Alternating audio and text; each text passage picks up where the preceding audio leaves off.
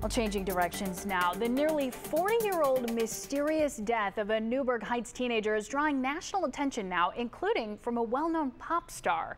Mark Naymik explains what's behind renewed interest in this case and if the family is any closer to answers.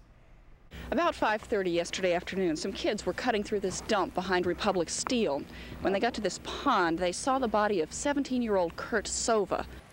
The year was 1981, and 5 days earlier, Kurt skipped school, went drinking with some friends, and ended up at a house party on the city's west side.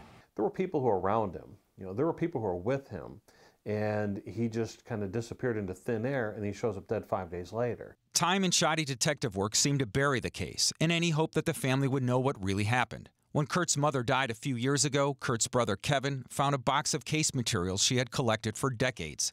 He took it to Newburgh Heights police. There's a number of challenges with this case. It wasn't investigated thoroughly. There was just not a whole lot of good police work done. Chief John Majoy dug in and invited a group of Tiffin University students studying criminology to add fresh eyes. Last weekend, the case was at the center of a convention in Chicago that paired true crime buffs with criminal forensic experts who examined the case evidence. These folks were seated at tables, and they were going through this stuff with a fine-tooth comb. Among the people studying the case with the chief and Kevin were actress and singer Selena Gomez and her mother. I had dinner with Selena Gomez Saturday night, her and her mother, and they're talking about different components of the case. Kevin says he had reservations, but the attention was worth it. Over 300 strangers taking their time, spending their money, and passionately wanting to find out what happened to your brother.